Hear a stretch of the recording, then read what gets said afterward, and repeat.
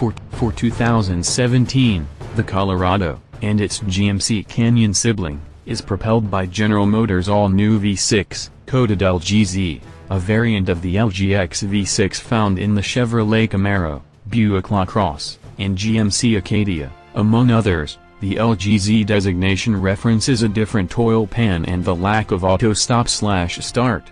It's a distant cousin of the former LFX V-6 that it replaces, and while the 3.6-liter displacement may suggest that this engine is essentially the same, it's not. The redesigned 6 shares with its predecessor only its 680-degree included angle between its cylinder banks. This V6 has cylinder deactivation, which shuts down 2 cylinders under light loads. Good for 308 horsepower and 275 pounds-to-foot of torque, it's up 3 horsepower and 6 pounds-to-foot over last year's Colorado.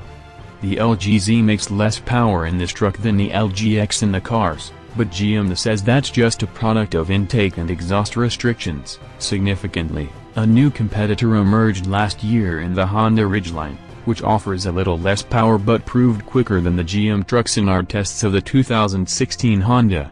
Now, the muscled-up Colorado stretches its power margin over Honda's V6 to 28 horsepower and 13 pounds-to-foot, enough to put it back in front.